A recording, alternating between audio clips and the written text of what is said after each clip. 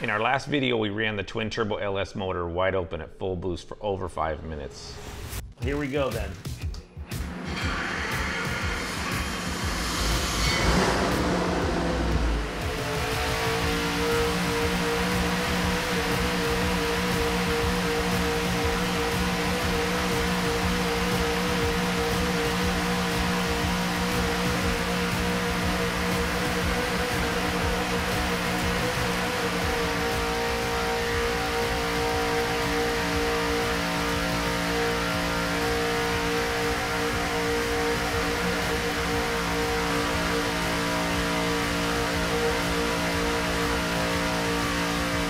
It was pretty nuts, but now I want to take a minute and explain piece by piece what we did to make this engine work. This is a twin turbo LS. It's 260 cubes and it's going to go into a river race boat.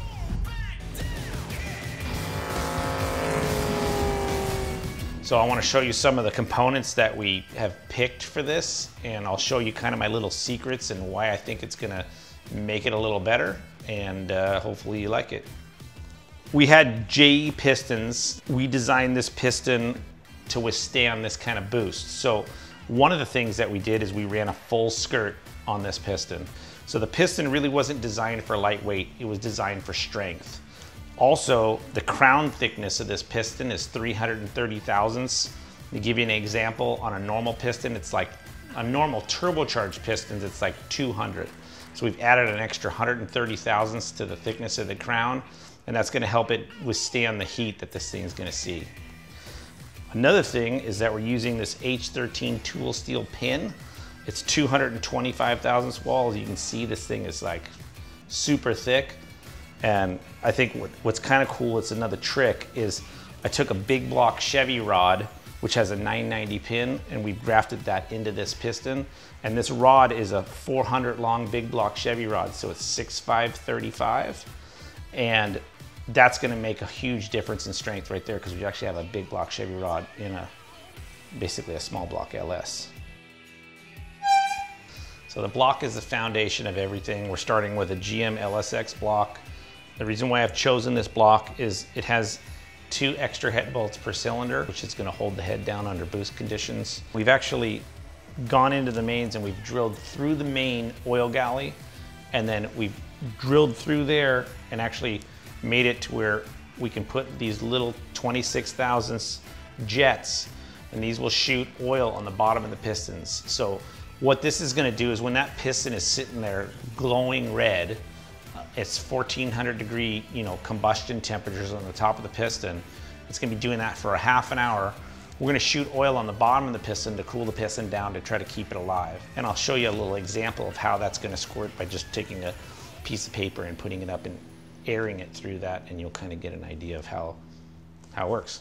So I'm gonna use this air gun, I'm gonna put it in the actual jet, and then I'm gonna turn the air on, and you'll be able to see the air shooting this piece of paper up. And what that's simulating is that's actually oil is gonna be spraying there instead of air, and that's gonna be getting all over the piston, and that's gonna cool the piston down.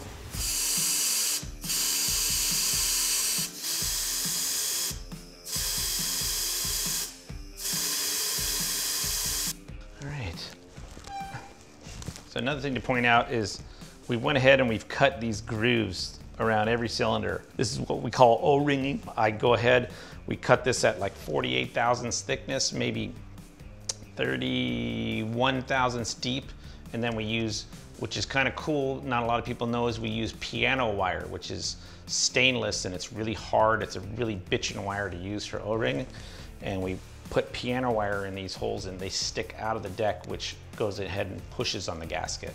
Another thing that we're doing is we're running this billet Callies crankshaft.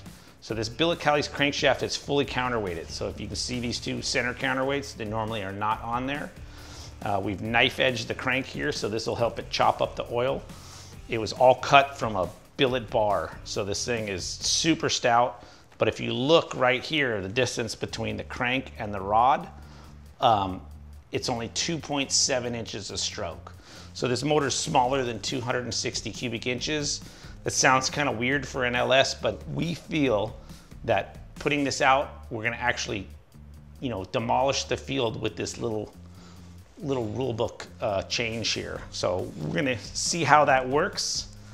This is a all billet dry sump made by Daily Engineering. It's super important because in an engine where you're gonna be pounding on it full throttle for the whole time, you're gonna need good oil on those bearings. So I'm gonna actually separate this out and kind of show you some of the trick features of this oil pan itself. If we flip this pan over here, you can see that they've separated each main into its own scavenge area. Inside of here, you've got, you know, a screen, and this is sucking oil out of each one of these cavities. And what's unique about it is there's no lines. Normally on a dry sump, you're hanging the oil pump out and then you have lines going to the oil pan. Well, they went ahead and bored their own cavities. So this oil gets sucked out of this cavity, which is in the pan here. Oil gets sucked out of both of these in here, and then oil gets sucked out of here. So they've eliminated all the lines and made this little cover plate, which is all O-ringed, to go on top of the pan, which is pretty damn trick. The pump itself goes on top of that, like so. So basically when this is spinning, it's sucking oil out of here, it's pumping oil out of here, it's sucking oil out of here. But there's another thing that we've added to this thing that makes it very different, is that we've actually added a air oil separator. So what happens in an engine when you're revving it really hard, the oil gets mixed with air and it starts frothing, and you don't have full oil anymore. You have oil and air is not a good lubricant. So on the back of this pump, before it actually goes out to the tank, we've got basically a little flap wheel that takes the oil and it flings it out into this cavity right here. So you get full clean oil out of this port, and all the aerated oil goes to this port. So the engine is fed with good, clean oil that doesn't have air. And that's gonna be a huge difference, in my opinion, as far as how this thing will live over a long time. And it's something that not a lot of people discuss. And I feel like, you know, you guys should take a look at that and might be inspired by that for your race project. So another thing that we do is that we drill the camshaft bolts and safety wire them. The bolts on LS's are known for coming loose, and then you break the bolts off in the camshaft, you just have all sorts of problems. So we've drilled the bolts, and then we put a wire through the bolt and twist the wire so the bolt can never come out. So this is a Inconel exhaust valve. Now this, for me on a turbocharged motor, is a must. On a regular valve, what'll happen is it'll start getting really hot, it'll get really soft, and then it'll end up tuliping in this valve. So you always want your exhaust valve to be made out of Inconel. And the way to tell if you have an Inconel valve, if you're in question, is nobody really cuts an entire valve from Inconel. So they either friction beam weld or they attach this stem to the Inconel head. So you can tell on an Inconel valve, it's non-magnetic, but then when you go to the stem's magnetic. It's kind of cool. If you get in a bind, you thought you mixed something up, you can just go, oh, okay, it's not magnetic, and then boom, you know. In the next part of the equation, we've got the camshaft. Now the camshaft is basically the mechanical brains of the operation. So these events, these lobes, how you design them, when they open, when they close, how fast they open, how slow they close, these are all key elements of getting a valve train that actually works right. So we've designed some specific lobes for this engine.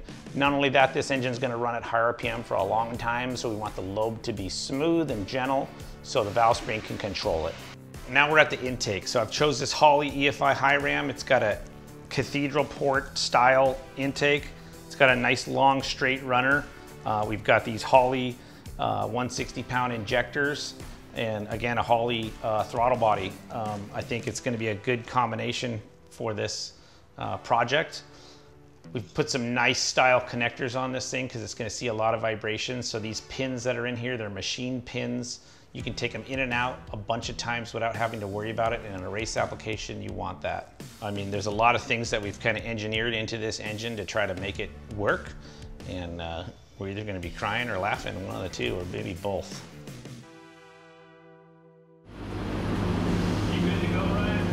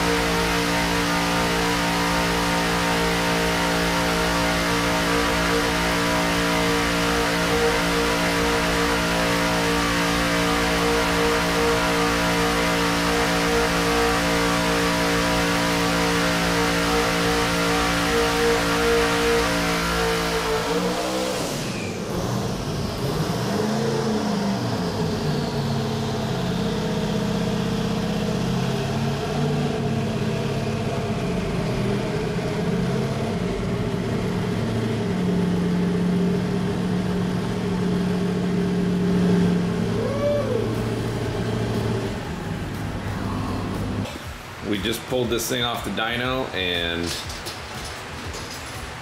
as you can see, it's still in full trim, and I cannot believe how cherry this thing is. I'm not even gonna replace the bearings. Look at the bearings. Like the bearings right here, this is a H series right here, so this isn't even wear. This is just, I mean, this thing, it looks perfect. Look at the rod bearings, man. I mean, we hung on this thing for, at wide open throttle, over an hour combined with all the different pulls. This thing is just freaking money. So stoked on that sucker. Badass.